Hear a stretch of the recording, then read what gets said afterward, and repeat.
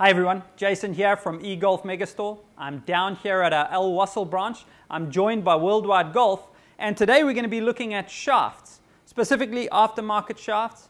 I'm going to take this discussion and put it into a couple of different areas. I'm going to go into what I believe the importance of shafts are.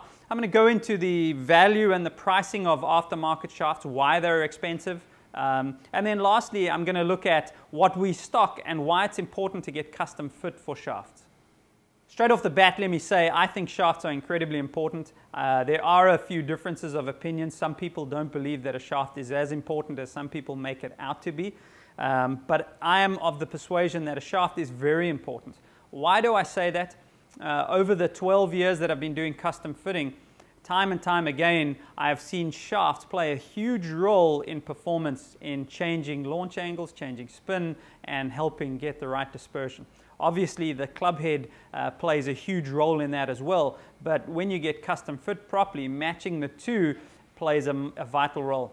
I remember reading an article once where the guy is obviously a lot smarter than I am, and he worked for one of the golf companies, and he made an analogy about a shaft at impact or collision, and he used the analogy of a truck having a head-on collision, and he was saying at impact, the shaft would basically be the aerial of the truck. Now, it's a good analogy to show you that the head is vital at impact, but the problem with that analogy is the aerial played no role of that truck getting to the impact or the collision. So I believe the shaft is vital, not just from a logical perspective that you're holding the shaft or you're holding the grip of the club and that's what you get the club head to the ball, but I believe the way the shaft profiles suits specific players. So let's look a little bit at the functionality of the shaft. Obviously, number one, it is attached to the head and you're holding the grip end of or the butt end of the shaft, and that's going to be the delivery mechanism of the club head.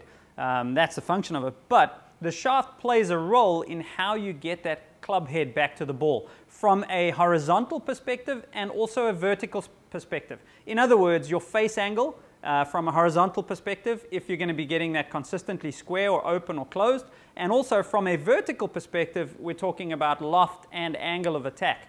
So shafts do make an influence and change in those aspects. The shaft has its own unique profile. That's why you'll see so many different shafts out there. Each shaft has a specific profile, or from an engineering term, they all have their own specific EI profiles. And you can see a lot of the manufacturers give you those in charts in order to see that. Now, when we swing a golf club, one of the most important areas in finding out what shaft suits you is the transition of the golf swing. Depending on how you transition your changeover from your backswing to your downswing is going to influence what load or what pressure you put on the shaft. So there are obviously quite a few different ways players can transition. That's why there's loads of different shafts and loads of different weights to help with that. So if you look at this, if I'm a player who casts, I'm going to deflect the shaft a little bit in a way, and I'm going to have to use something or find something that's going to suit me in that area, because what will happen is I'll cast it here, my hand speed will be pretty quick in this area, and I'm probably not going to have too much speed here. My max power is going to be here. How do I then square the face up and keep that club square? We're going to try and look at a specific shaft and find something profile-wise to match that player. As well as, if I'm really aggressive at pulling with my arms, and I pull down with my arms, I'm going to put a lot of load on the butt end of the shaft. Or if I'm a player that's really aggressive in my transition, I might load the midsection of the shafts quite differently. So the function of the shaft and the way it performs is very interesting, and as you break it down and see it, the shaft moves in so many different ways.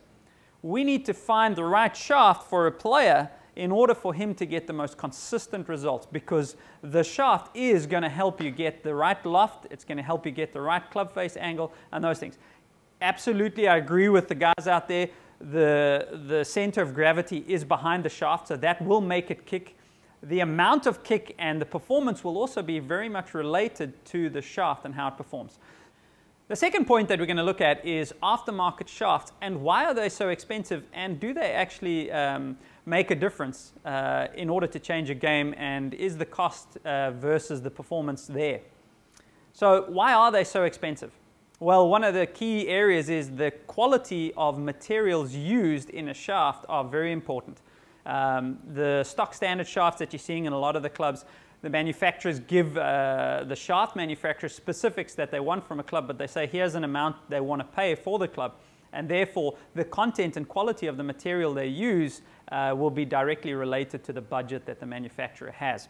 So in a high-end, high-quality premium shaft, what you're going to find is the strands of graphite and the modulus of graphite are going to be much higher. The strands are going to be thinner, lighter, and stronger. So the material itself is going to be a lot more expensive.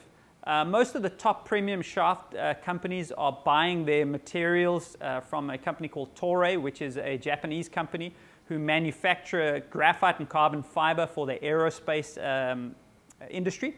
So there are a lot of things that go into that. As well as that, with a high quality shaft, many people don't realize that not all shafts are round or perfectly round. Because of the process used, the process is roll wrapping a shaft, and that is going to leave a couple of things. It's not going to make the shaft perfectly round, but the higher end quality shafts are going to be much more round, or their radial properties are going to be much more consistent throughout the shaft than other cheaper shafts. Why is that important? Well, that's going to help in the way the shaft performs throughout the positions that are in, because we're in a game where there is a rotational aspect. So depending on how that shaft is moving, that's going to be very important for dispersion. So not all shafts are round. We'll go into one of the companies now designed a new way and a new mechanism of building shafts. So that's an important factor in that, as well as the time and effort and the quality going into the shafts, and also with that you see the quality control. So the high-end premium shafts have high-end quality, they've got lots of R&D time, and they're using the best materials in order to produce the most consistent and best results. The last point that I'm going to look at is what we stock here at eGolf Megastore and why we stock it. So let's take a look at what we stock. We stock most of the premium shaft brands. We stock Graphite Design, we stock Oban, Accra, Fujikura, Mitsubishi Chemical, Valix, TPT Golf, which is a new shaft and same as Valix, super premium shafts. We also stock slightly cheaper shaft, Graphalloy. We also stock UST Mamiya. We stock quite a variety of different shafts. Not only do we stock a variety of different premium brands, but we stock a variety of different weights, a variety of different flexes, and a variety of different profiles of shaft in order to get the right match for each player. So we stock everything that we possibly can, and the reason we do that is, as I was talking about the function of the shaft, each player has a unique swing in tempo, in the way that they transition in the load, in what they're doing with their hands, which is ultimately influencing what they do to the shaft. So when we're looking at the variety, we want to narrow that down and get the specific swing of the player and then match the profile of the shaft to that player in order to get them a little bit more consistent results. Having said all of that, I know it's quite a bit of information. I'm still learning about shafts. I thought I knew a lot about shafts, but I've been watching and reading quite a bit more about shafts of late. And there are a lot of people who know a lot more about shafts than me, and I would recommend a couple of websites to go to. One of them is Golf Shaft Reviews, and also to have a look at some of their things that they talk about, because you'll get the engineering aspects of a shaft and why they're important. A shaft would not be complete without a grip. So we stock all the major brands, Golf Pride, Lamkin, and Win, as well as stocking a couple of different brands like Pure and Iomic.